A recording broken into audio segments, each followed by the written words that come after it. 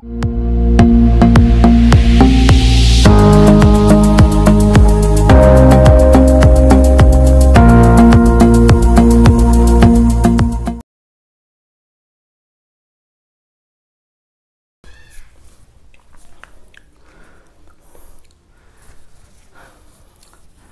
Topic है ketone संयोजनों oxidation. तो लास्ट टॉपिक आपणे जे जोई गया एमां आल्डिहाइड संयोजनों ऑक्सीडेशन विशेनो टॉपिक जोयो, जेमां आल्डिहाइड संयोजनों ऑक्सीडेशन एकदम इजीली थई शके छे अने एटला माटे आल्डिहाइडनुं ऑक्सीडेशन निर्बळ ऑक्सीडेशन करता वडे करी शकीए छीए। साथे साथे प्रबळ ऑक्सीडेशन करता वडे पण एनुं ऑक्सीडेशन थाय छे, पण कीटोननी रिएक्टिविटी आल्डिहाइड करता ओછી होवाना कारणे कीटोनનું ऑक्सीडेशन निर्बळ ऑक्सीडेशन करता द्वारा क्यारे पण थई शकतुं नथी अने एटला माटे कीटोनનું ऑक्सीडेशन हमेशा प्रबळ ऑक्सीडेशन करता वडे करवामां आवतुं होय छे। एमां आपणे अहींया बे पॉइंट समजवाना छे, एक कीटोनનું ऑक्सीडेशन माटेनो पोपऑप्स रूल्स अने बीजा नंबरमां आयोडोफॉर्म कसोटी समजवानी छे। चलो जोईए टॉपिकमां। तो सौथी पहेला छे प्रबळ ऑक्सीडेशन करता वडे ऑक्सीडेशन।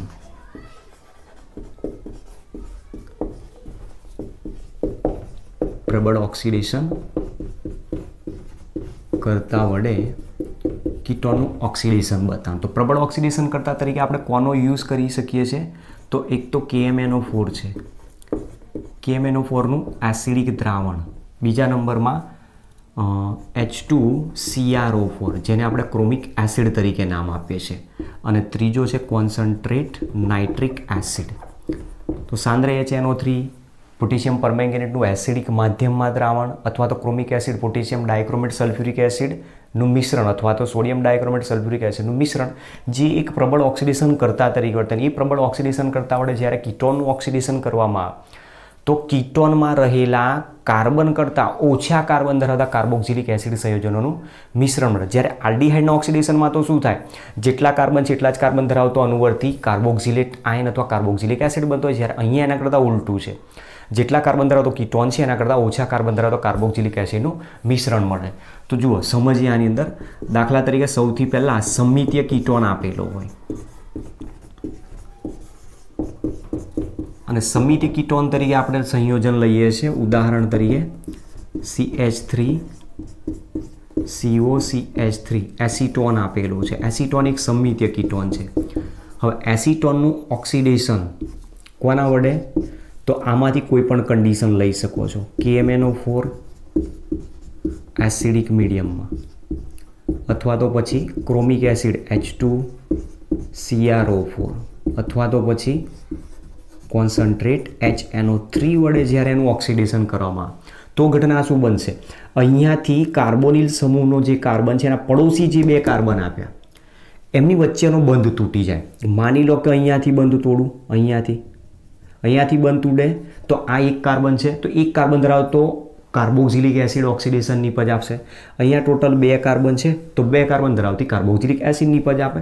तो मतलब संयोजन 2 कार्बन धरावतुं डाबी बाजू मळे तो 2 carbon धरावतो carboxylic acid ethanoic acid अने एक फॉर्मिक एसिड छूटो पड़े। एमां फॉर्मिक एसिडनी सक्रियता वधारे छे એટલે ફરી પાછું એનું ઓક્સિડેશન થઈ જશે અને ત્યાંથી પોતે શું કરી નાખશે, CO2 gas plus H2O remove करी नाखशे। એટલે मेन संयोजन आमां मात्र कयुं मळी शकशे आपणने, एसिडिक एसिड संयोजन बनावतुं होय।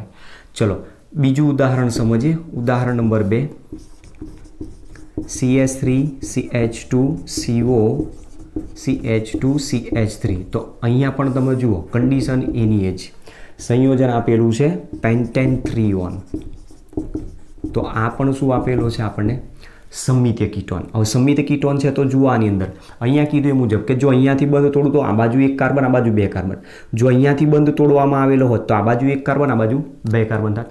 हवे ए ज वस्तु अहींया छे, आ कार्बोनिल कार्बननो पड़ोशी कार्बन, अहींयाथी बंध तूटे तो जमणी बाजू 2 कार्बन धरावतो एसिड, डाबी बाजू 3 कार्बन धरावतो एसिड।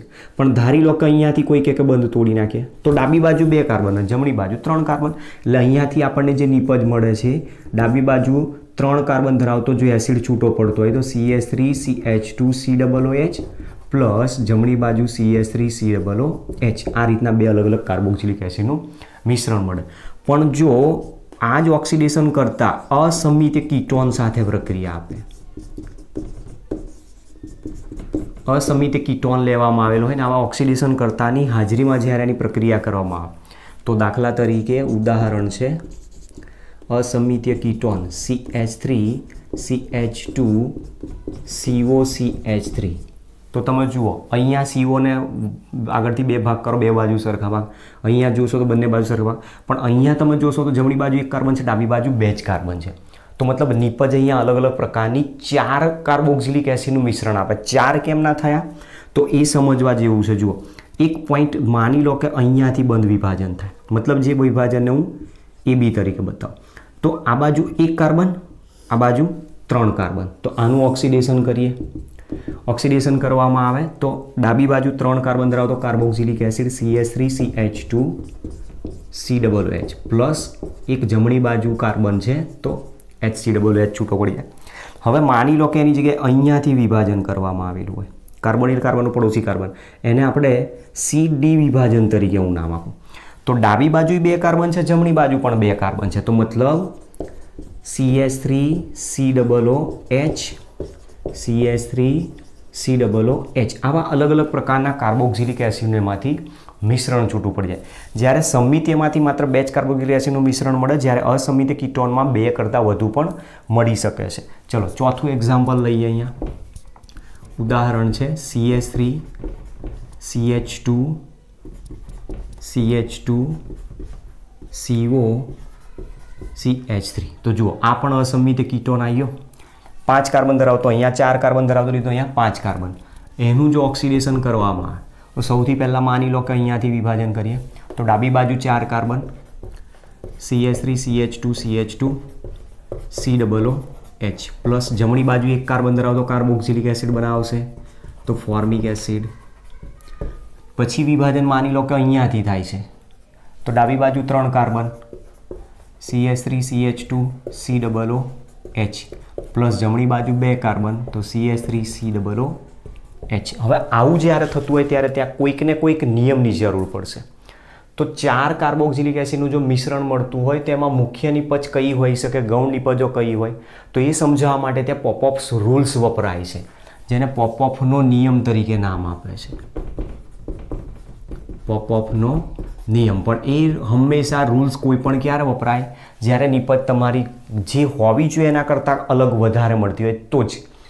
તો એમાં નિયમમાં શું કહેવા માંગે છે પોપઅપનો રૂલ્સ, તો જે કાર્બોનિલ કાર્બન આપેલો છે, કાર્બોનિલ કાર્બન અને એના પડોશી જે કાર્બન છે એમની વચ્ચેનો બંધ એવી રીતે તૂટે કે જેથી કાર્બોનિલ કાર્બન નાનું કદ ધરાવતા આલ્કાઇલ સાથે રહે. આનું કદ તમે જુઓ અને આનું કદ તમે જુઓ. અસમિતીય કીટોનની પ્રબળ ઓક્સિડેશન કરતા વડે જ્યારે ઓક્સિડેશન કરવામાં આવે તો કાર્બોનિલ સમૂહનો કાર્બન નાના કદ ધરાવતા આલ્કાઇલ સાથે જોડાયેલો રહે એ પ્રમાણે બંધ વિભાજન થાય. તો મતલબ જે બંધ વિભાજન થશે અહીંયાથી થશે. આ બંધ વિભાજન એનું પોપઅપ્સ રૂલ્સ મુજબ કહેવાય. અને એ મુજબ જમણી બાજુ 2 કાર્બન, ડાબી બાજુ 3 કાર્બન, તો ડાબી બાજુ 3 કાર્બન, જમણી બાજુ 2 કાર્બન. તો આ બંને ત્યાં શું આવશે? મુખ્ય નિપજો તરીકે મળે. જ્યારે આ ઉપર બતાવી છે બંને ગૌણ નિપજો તરીકે મળે.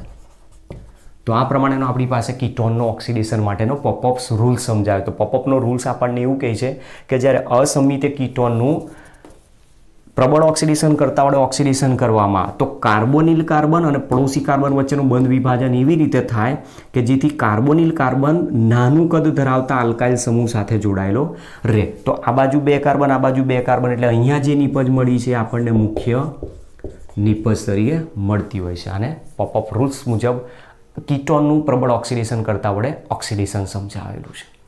ચલો નોંધ કરો આને.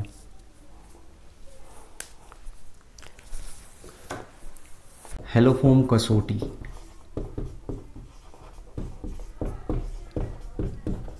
એક્ઝામના રિલેટેડ એક મોસ્ટ ટાઈમલી ટોપિક બીજો આપેલો છે આપણને. આમાંથી મોટાભાગે ક્વેશ્ચન પૂછાતા હોય છે. સીધો ક્વેશ્ચન પૂછી નાખે હેલોફોર્મ કસોટી સમજાવો, અથવા તો મેક્ઝિમમ આમાંથી MCQ પૂછાતા હોય. સાથે સાથે જે કાર્બનિક પરિવર્તનો છે, કાર્બનિક પરિવર્તનોમાંથી પણ ક્વેશ્ચન પૂછાતો હોય છે. હવે હેલોફોર્મ કસોટીમાં શું કરવાનું? તો હેલોફોર્મ કસોટી સૌથી પહેલાં તો કોણ આપે, કયા સંયોજનો હેલોફોર્મ કસોટી આપી શકે? તો જે કાર્બનિક સંયોજનોમાં મિથાઇલ કીટોન બનતો હોય, મતલબ કે આ રીતનું સંયોજન આપેલું હોય જેમાં શું બનતો હોય? Methyl ketone. એ દરેક પ્રકારનું કાર્બનિક સંયોજન હેલોફોર્મ કસોટી આપી શકતો હોય છે. જુઓ સૌથી પહેલાં તેની રિએક્શનને આપણે સમજીએ.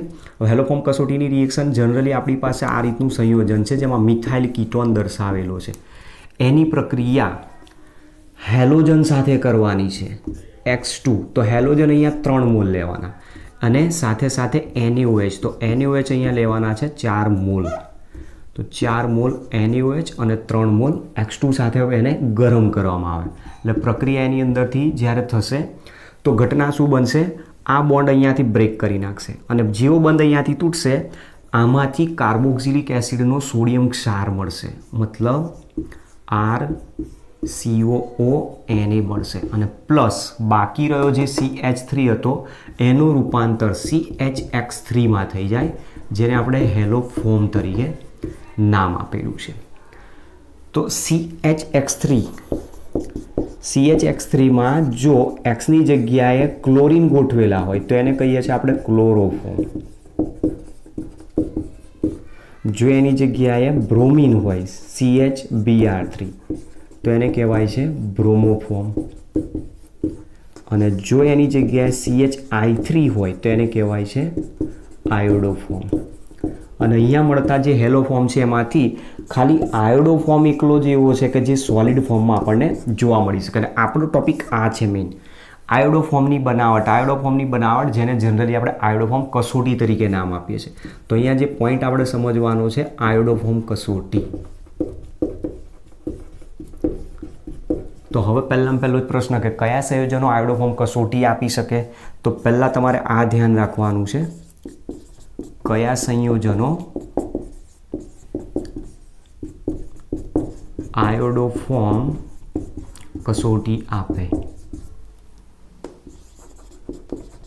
અથવા તો આપી શકે. તો પહેલું જેમાં મિથાઇલ કીટોન બનતો હોય CH3CO, જ્યાં મિથાઇલ કીટોન બનતો હોય બધા જ આયોડોફોર્મ કસોટી આપી શકે. સાથે સાથે ઇથેનોલ CH3CH2OH ઇથાઇલ આલ્કોહોલમાંથી માત્ર પ્રાઇમરી આલ્કોહોલ એક જ ઇથેનોલ એકલો જ આયોડોફોર્મ કસોટી આપતો હોય. સેકન્ડરી આલ્કોહોલ જેમાં CH3CHOH ગ્રુપ બનતું હોય એ પણ આયોડોફોર્મ કસોટી દર્શાવી શકતો હોય. તો આવા મોટાભાગના જે સંયોજનો છે આયોડોફોર્મ કસોટી દર્શાવે. હવે આયોડોફોર્મ કસોટી આ જે પ્રક્રિયા આપેલી છે એકચ્યુઅલી કઈ રીતે આવે છે એની મિકેનિઝમથી સમજીએ. જુઓ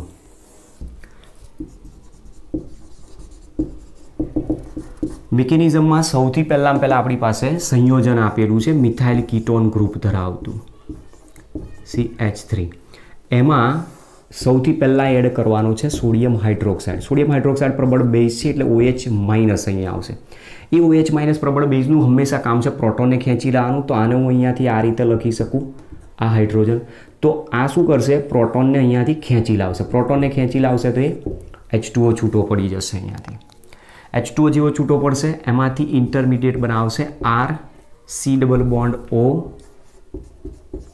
અને CH2 ચાર્જ આવી જશે માઇનસ કાર્બેનાયન બની જાય છે. હવે આ જે કાર્બેનાયન બન્યો એ કાર્બેનાયન X2 સાથે પ્રક્રિયા કરે. હવે X2 જેવો આની સંપર્કમાં આવે એટલે આ એ જે ધ્રુવીય અણુ છે અને આ અધ્રુવીય અણુ આની અસરના કારણે આમાં પ્રેરિત દ્વિધ્રુવીય અણુ ઉત્પન્ન થાય. અને પ્રેરિત દ્વિધ્રુવીય અણુ ઉત્પન્ન થતો હોય તો અહીંયા આના ઉપર પોઝિટિવ ચાર્જ આવે, આના ઉપર નેગેટિવ ચાર્જ આવે. એટલે તરત જ આ એનાયન શું કરશે? આ ઇલેક્ટ્રોન એને આપશે અને ઇલેક્ટ્રોન જેવો એને મળશે અહીંયાથી હેલોજન ઇલેક્ટ્રોન લઈને X તરીકે છૂટો પડી જાય. તો -X- અને એ જે X- છૂટો પડ્યો એ આની સાથે જોડાય Na+ સાથે. તો એને X બનાવી દે. તો હવે આ અહીંયા કાર્બને હેલોજનને ઇલેક્ટ્રોન આપે એટલે હિલિયોજન એની સાથે બંધ બનાવશે. હેલોજન એની સાથે બંધ બનાવશે તો RCOCH2X તરીકે આવું સંયોજન બની જશે. હવે એની અંદર તમારે વસ્તુ એક વિચારવા જેવી છે કે અહીંયા આની સાથે પ્રક્રિયા કેમ આપી? કાર્બોનિલ સમૂહ જ્યારે આપેલો હોય સીડબલ બોન્ડો અને એને પડોશી કાર્બન જે હોય કાર્બોનિલ સમૂહ એનો પડોશી કાર્બન કે જેનું સંકરણ ઓલવેઝ શું હોય? sp3. એ sp3 કાર્બન ધરાવતો જે કાર્બન છે જેના ઉપર પ્રોટોન આપેલા હોય જેને આપણે સામાન્ય રીતે આપણે આલ્ફા કાર્બન અને આલ્ફા પ્રોટોન કહીએ. એ પ્રોટોન હંમેશા એસિડિક વધારે હોય અને એસિડિક પ્રોટોન હોવાના કારણે બેઝ એને ખેંચી લઈ આવે છે. એમાંથી કાર્બેનાયન બનાવે. કાર્બેનાયન ઉપર હેલોજન અટેક કરે છે તો એમાંથી વિસ્થાપન પ્રક્રિયાથી આ રીતનું સંયોજન બને. હવે તમે જુઓ આ કાર્બોનિલ સમૂહ એનો પડોશી કાર્બન હજુ sp3 પાસે 2 હાઇડ્રોજન છે તો મતલબ એ બે એસિડિક પ્રોટોન ફરીથી પ્રક્રિયા આપી શકે. ફરીથી જો પ્રક્રિયા થાય તો એ બંને એસિડિક પ્રોટોનને મારે દૂર કરવા માટે 2 મોલ NaOHની જરૂર પડશે. સાથે સાથે પ્રક્રિયામાં ફરીથી 2 મોલ X2 પણ વપરાશે, તો 2 મોલ -2 NaX તરીકે છૂટો પડી જશે. તો બંને OH માઇનસ આ બંને હાઇડ્રોજનને કાઢી લાવશે અને આ હેલોજન 2 ત્યાં જોડાઈ જાય એટલે એક આ રીતનું સંયોજન તૈયાર થઈ જશે. C ડબલ બોન્ડ O અને અહીંયા CX3 બની જશે આ રીતનું.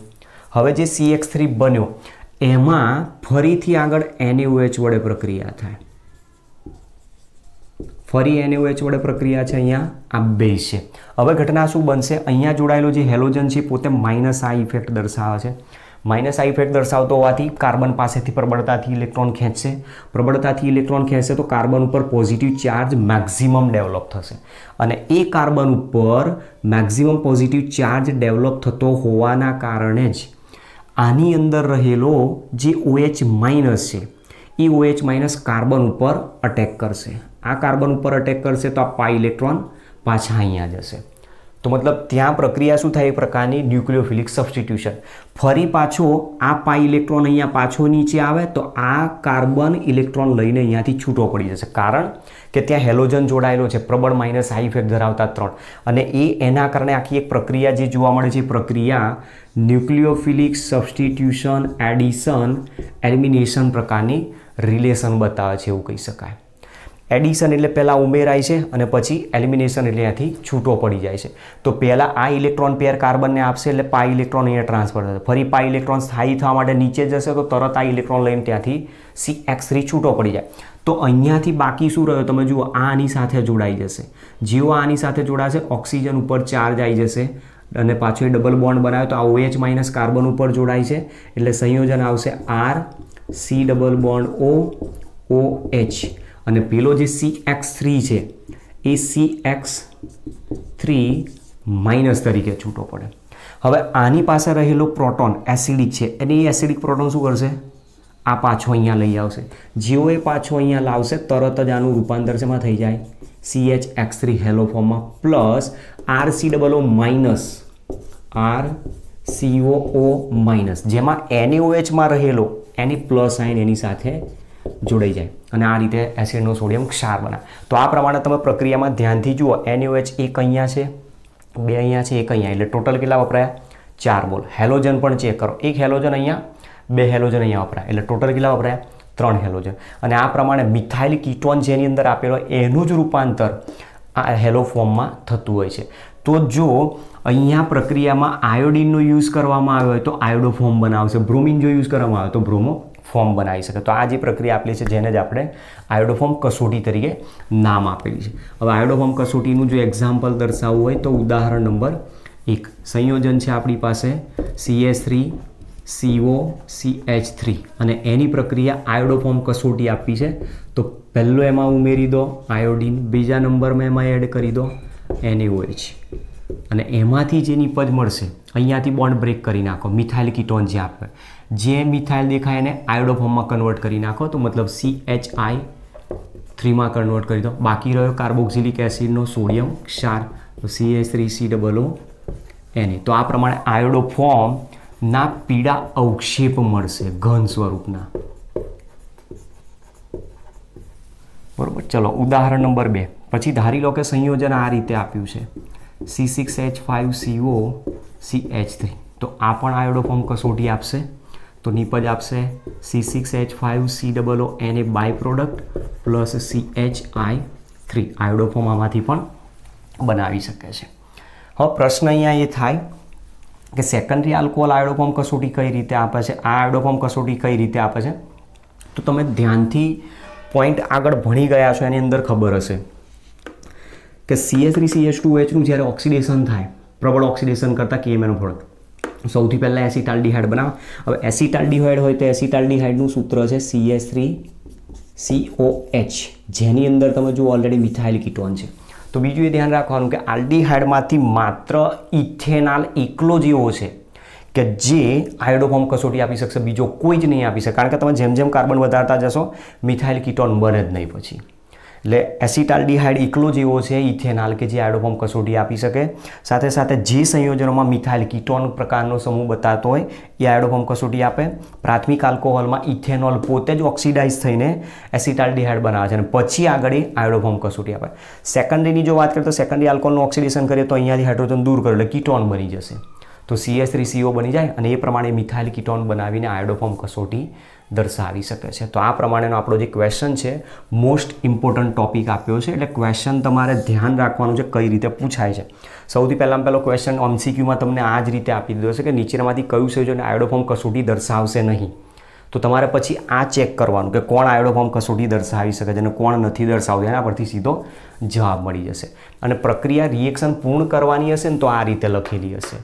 અને આપણે જ્યારે લખવાની હોય તો આપણે લખવું હોય તો અહીંયા અને બેલેન્સ કરવી હોય તો પ્રક્રિયાને 3I2 4NaOH તરીકે દર્શાવી શકો છો. બાકી જનરલી રિએક્શનમાં મોટાભાગે આ રીતે કન્ડિશન હોય તો આપણે દર્શાવતા નથી. અને જોડે જોડે પાછું છૂટું શું પડી જાય છે તો અહીંયાથી તમે જુઓ H2 એક અહીંયા છૂટો પડ્યો. એવા ને એવા અહીંયાથી પણ બીજા કેટલા H2O છૂટા પડે તો 2 મોલ H2O અહીંયાથી છૂટા પડી જશે.